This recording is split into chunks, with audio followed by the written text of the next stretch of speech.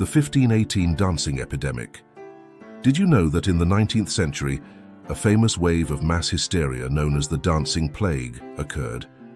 In 1518, in Strasbourg, which was then part of the Holy Roman Empire and is now in France, a woman named Frau Trophäa began dancing in the street.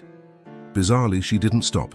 Within a week, 34 others had joined her, and by the end of the month, there were around 400 people dancing uncontrollably.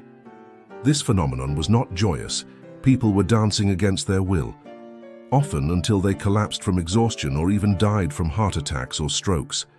This event is one of the most well-documented cases of mass hysteria in history, and to this day, the exact cause remains a mystery.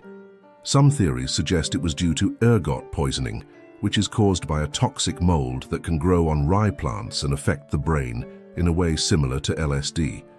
Others suggest it was a psychological reaction to the extreme stress and hardship of life at that time.